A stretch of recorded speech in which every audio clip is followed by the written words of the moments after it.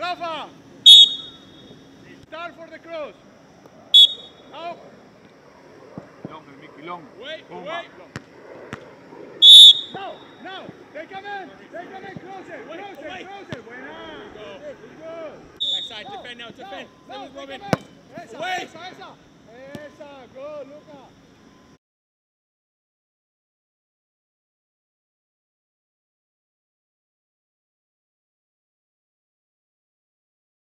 Close to 100%, do you feel? I mean, like, the small details in the games are maybe not there 100%. It takes some time to get everything back, but I've got a couple of 90 minutes in the bodies now, and I think that's most important for me, to get the body going again and be ready for that. Then everything will come with the time. But I feel like I'm close to getting there, yes. Just in terms of the timeline of the recovery, that there was kind of expectations that you may not be ready for the beginning of the season. What were they impressed with just how quick you kind of came back and how the healing went? I mean, they put up a good plan for me, and I think I was almost on that time frame. So I'm happy with that. But the only thing with my injury, the time of the year it came, it was no need to force anything. So the bone could heal, got a little bit more time to maybe heal than we would maybe have done if it was in the beginning of the season or middle of the season to be able to play. But since it came so late in the season, there was no need for stress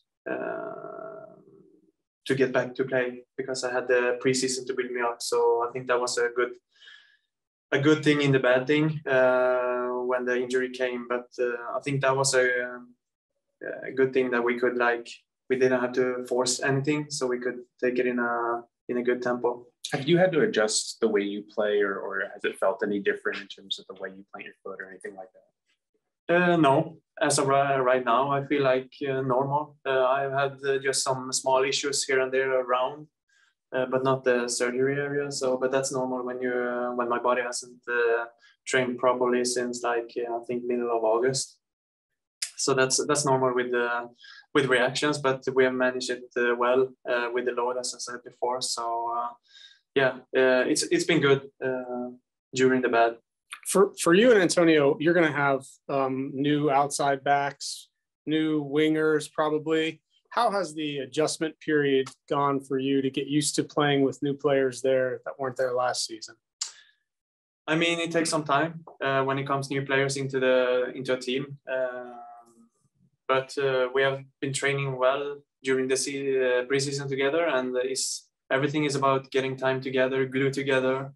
Of course, in the beginning, everything will maybe not look like we have all the connections there, because it's normal. It takes time, and but we're ready for the challenges, and all the new players that they have brought in is good players, young players, good with the ball, and so we're looking forward to it.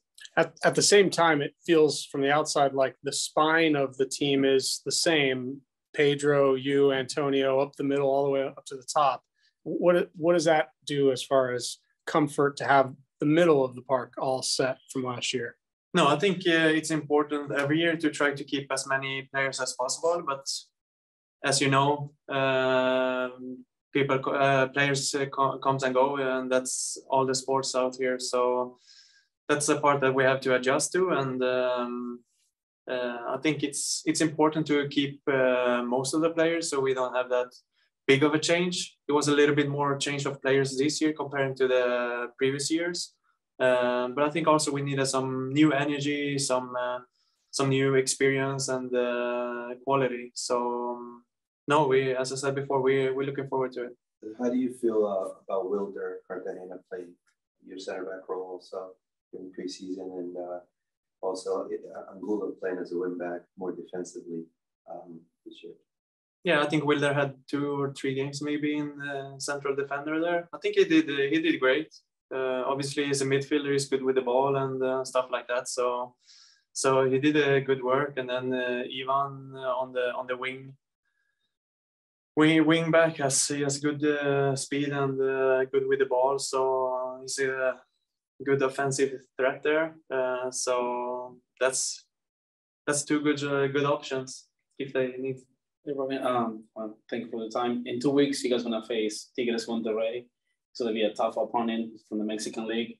Do you think these 2 weeks in the preseason games is enough time to face such a good team, which is Tigres? Yeah, I don't really know Tigres, the team there, but I only heard that they are good. But we're looking forward to the challenge, and then we're just gonna need to start the season good. The first game we have is New York, and that's the game we're looking to. And then Tigres is 2 weeks away, and we have to wait for that one until that time comes. In the last game, I noticed that you were touching your left groin. Is something that concerned the team, or is something that is happening because, like you mentioned, it's part of the process because you didn't have that much training from the beginning? No, that was just like a thing that happened when I think I chased down Jill there on our corner. So it was just a quick pop, but no big thing. It was no big issue. So no problems. That was good. All right, all set? Yep. Awesome. Thank you so much. Thank you. Facundo, it's obviously been a very interesting offseason for you with the World Cup and then coming back here. Just talk about the experience of that and then kind of how preseason has gone for you. Fue un descanso y una pretemporada muy interesante para ti con la Mundial y ahora viniendo para esta temporada, si puedes descubrir eso. Sí, la verdad que hemos tenido un par de días duros, una semana que el equipo le metió al trabajo para llegar bien a este inicio de temporada. Y la verdad que nos sentimos muy bien y con mucha confianza para el arranque del campeonato. Yeah, we've had a tough few weeks where the coaches and the technical staff have really worked us hard and really put a lot of work in front of us to get ready for this first week of the season, and we're coming into it with a lot of confidence and ready to just get this started. How valuable was your World Cup experience? ¿Cómo fue tu experiencia en el Mundial? Bien, la verdad que muy contento por haber cumplido un sueño de poder estar en un Mundial. Me quedó como ahí en el debe el poder jugar, que era otro sueño para mí, poder jugar en el Mundial. Pero la verdad que muy contento que a mi edad de tan joven poder ya estar participando de un Mundial. La verdad que estoy súper contento con esa experiencia y nada, ahora seguir trabajando en Orlando y en la selección para poder ir al próximo.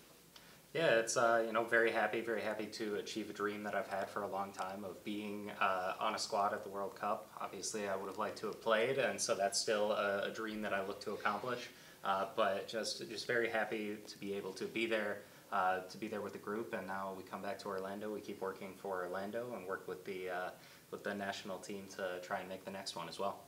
Paco, el objetivo siempre, lo has dicho, ¿no? Que Orlando City que gane todos los torneos, pero en individual.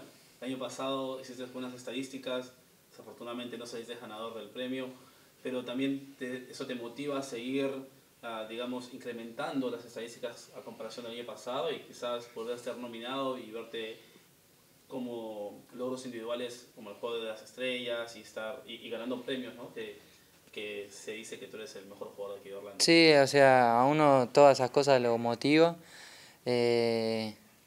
Mejorar las estadísticas del año pasado capaz que es uno de los objetivos. El año pasado al principio me costó adaptarme un poco, después sí, ya cuando me adapté agarré un poco el ritmo de la liga, pero nada, este año esperemos arrancar de primera bien y poder mejorar las estadísticas del año pasado y así eso te va llevando a diferentes lugares.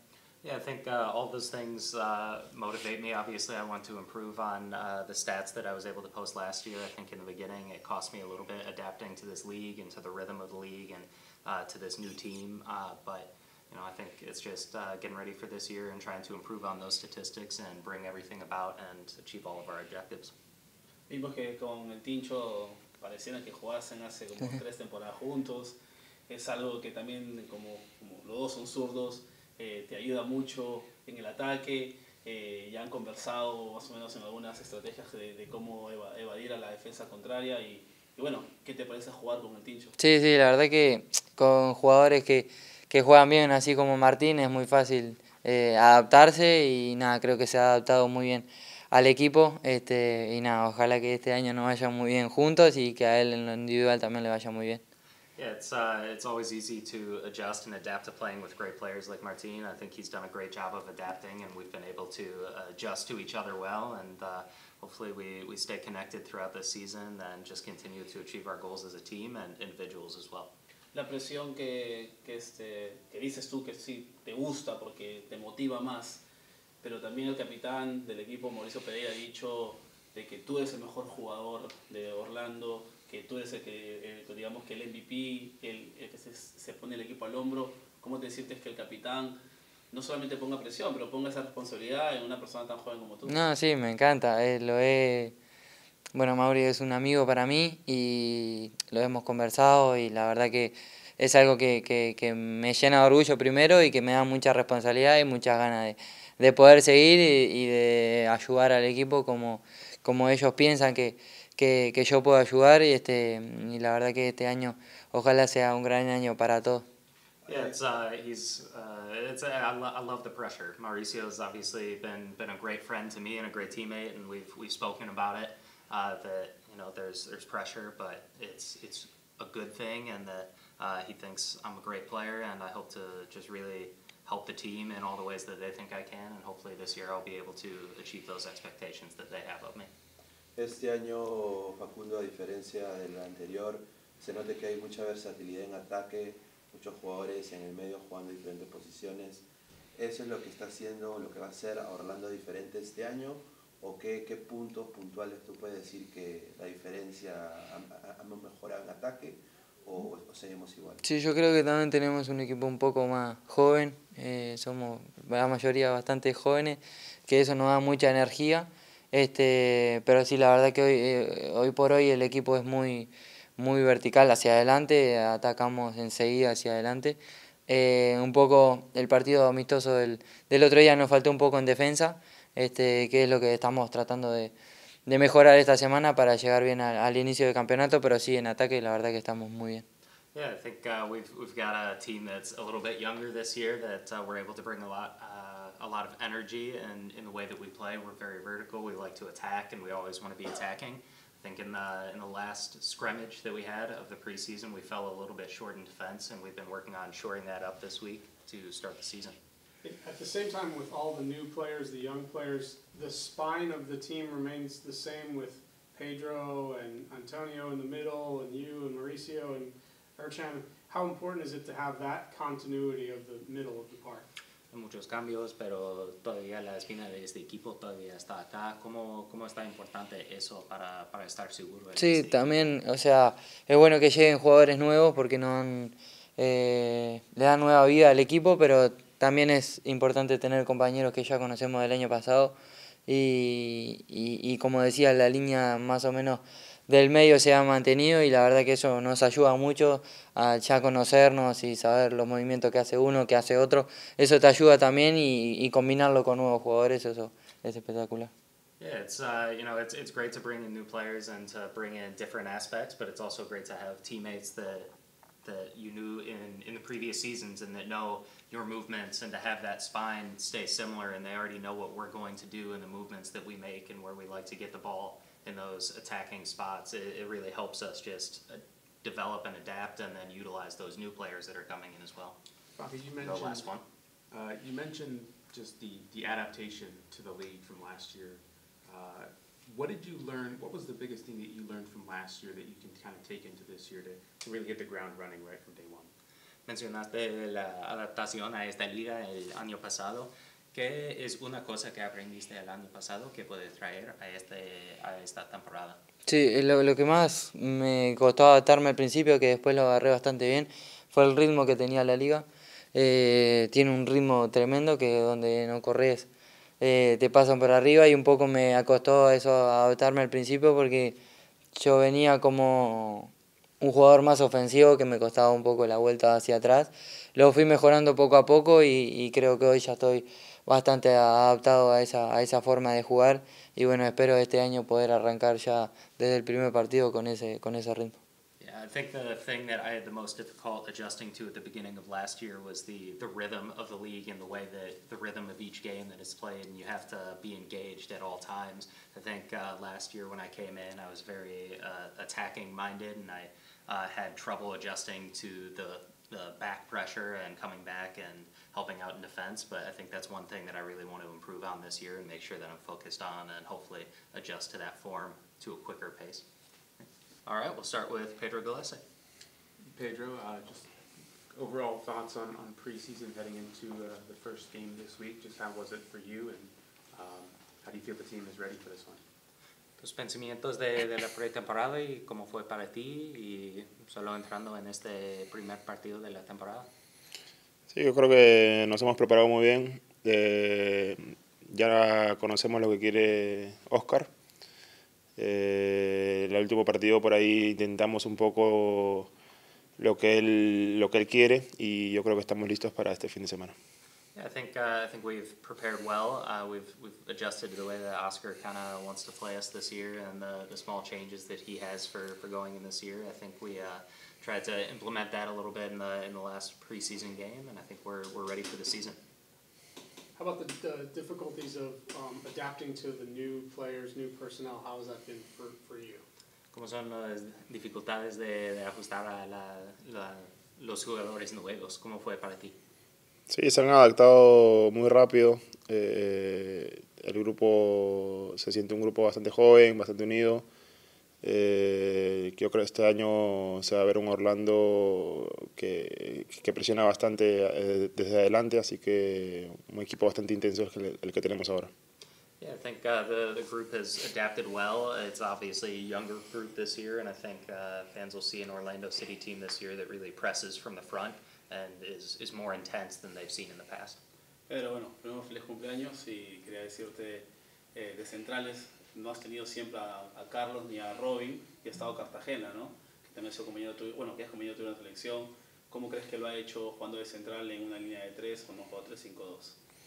Sí, Wilder se ha adaptado a lo que quiere el profe en la línea 3 que estaba practicando en esta temporada, junto con Rodrigo, ahora el retorno de Robin. Creo que es una arma más para el equipo y es bueno para todos. Yeah, I think Wilder's obviously stepped up and has done what Oscar asked him to do when we were practicing a little bit of the 3 earlier in the season. He stepped in between Rodrigo and now Robin, now that he's returned, and really just done what Oscar's asked. And I think it's just another facet and change that the team has in our bag if we need to make it. Pero tú juegas la Liga Mexicana, en 2 semanas juegas contra Tigres, hay una sensación de revancha, y ¿cómo crees que va a llegar el equipo en 2 semanas que empieza la Liga en un par de días, pero en 2 semanas tienen que jugar contra un rival difícil que tú también lo conoces? Sí, el equipo está muy bien, nos hemos complementado bien con los compañeros nuevos que han llegado. No lo tomo mucho como revancha, creo que cuando estuve en la Liga Mexicana lo hice bien, fui a un equipo que estaba bastante complicado con el tema de la baja, pero creo que di lo que tenía que dar. Ahora me toca estar aquí y bueno, enfrentar a equipos mexicanos también va a ser lindo.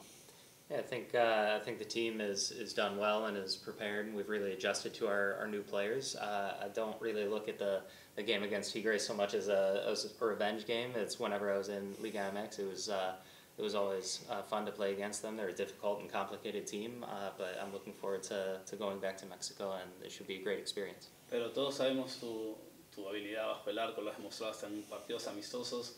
No hay excusa para decir, ¿no?, que esa posición es tuya.